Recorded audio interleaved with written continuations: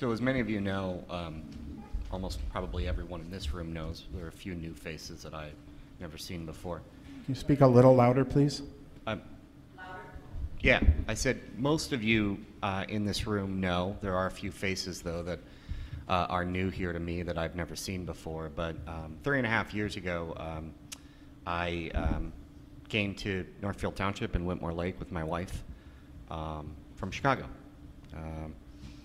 I applied for a position for township manager and was lucky enough to be chosen to lead this community into its next iteration of township structure and government.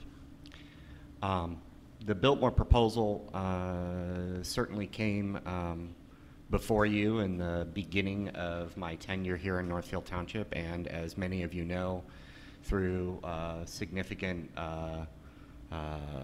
conversations and dialogue and even FOIA requests, there's no question that David and I had conversations early on, and I was certainly part of that process. What I would like to say to you is that I still stand here 3.5 years later today and say that what happened in this community and the work that I did and the administrative staff sort of responsibility that I led in that process, I still agree that was the right thing. A developer came forth and provided an opportunity, and that opportunity was brought forth to the Planning Commission and the Town Board of Trustees. Sorry, I was going to say Town Council. Mr. Stolman was made abundantly aware that there was a significant divide in this community, one of individuals who wanted to see growth happen and one of individuals who didn't. And I think that moving forward, I'm going to get to the point of my diatribe here in a little bit. I think that moving forward, there are some issues that have been identified over this 2.5 to 3 year long conflict that existed in the community that really do, in fact, need to be discussed.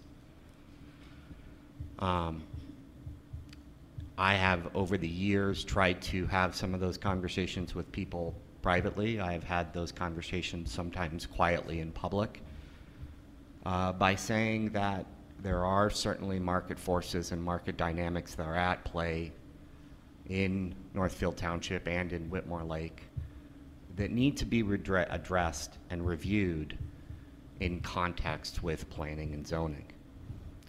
It's not to say that market forces and market dynamics should be the only factor in the planning process, but it should be noted. It should be understood by the Planning Commission members and by the elected officials before decisions are made.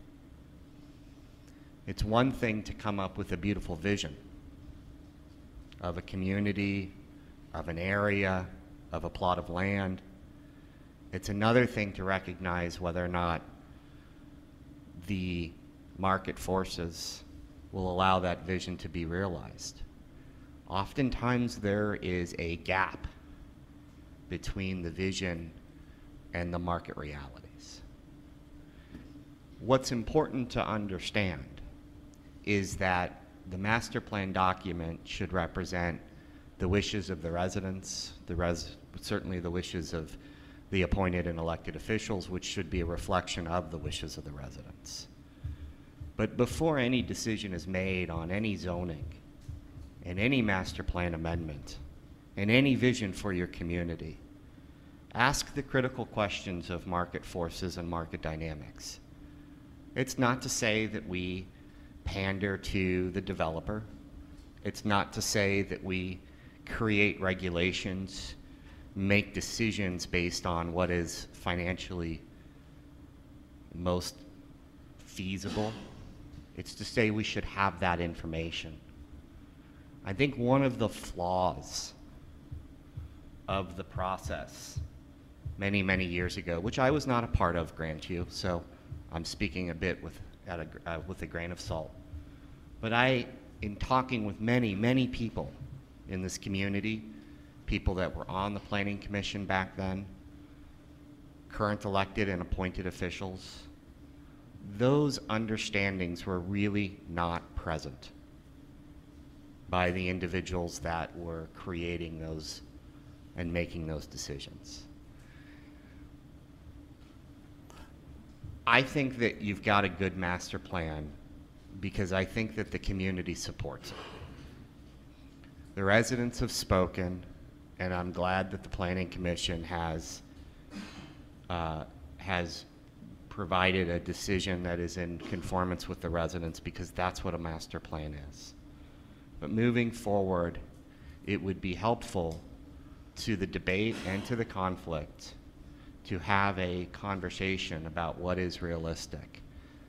What is potentially the gap, if you will, between what is vision and what is market realities, and what can we do to close that gap?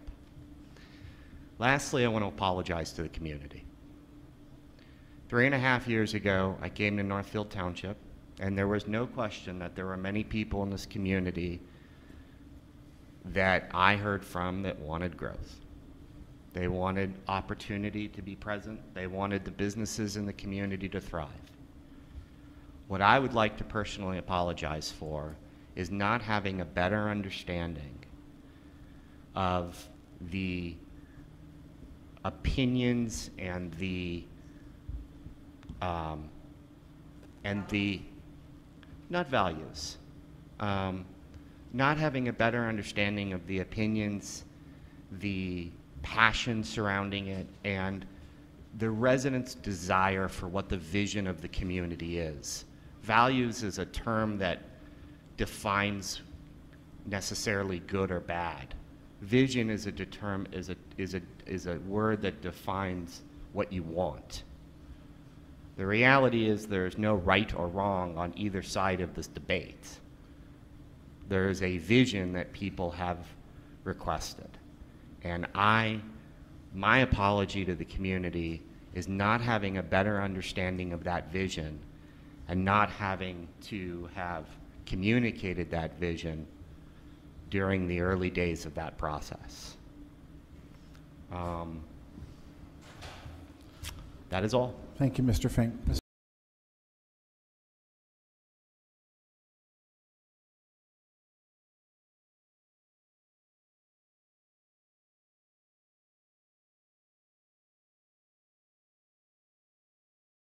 I have to say, Mr. Fink, did you? If I may, just 1 or 2 more minutes. Go ahead, and then Ms. And then Chocolate, or Ms. that'll Chick. be the end. I'm sorry. Are we, I just have a clarification. Are we in the board member comments? Because we could easily do the minutes and then go into board member comments so we follow our agenda. We are not at this point in time. After the vote that took place, Mr. Fink asked for the floor. I made a discretionary decision to give him the floor. Upon him making a statement, the board always has the ability to respond in some way. That's where we are at right now. Once Mr. Fink has made a statement and Ms. Chick has her opportunity to respond, if there's no other comments from planning commissioners, we will move on to new business. Go ahead, Mr. Fink. Thank you. Real quick. Two points that I would like to make. There's no question that I have certainly been I have certainly received a significant brunt of criticism, of which is the right of the community and the residents to do so. I am an individual that is put in the public eye and in some ways, a public official, and there's certainly that criticism is part of democracy. I will say that when we first got here in this beginning of this process, there was a really, really strong support for growth in this community, and I do want to remind everyone in the audience that remembers back to the original days of this application that there was a 14-0 vote to hear this master plan amendment by the Board of Trustees and the Planning Commission. I still stand behind my apology for not really understanding the sentiments of the community. The The last thing I want to say is I 100% agree with Mr. Stanlichko. Throughout this whole process, I was very, very deeply frustrated and deeply concerned, and tried to voice those concerns both privately and at times in a way that was politically correct publicly as well, although I didn't do it very forcefully, that this process was way too long. And that for some reason or another, there was not a discussion that really occurred. There was a lot of people talking to each other, a lot of people criticizing, and a lot of people reacting back.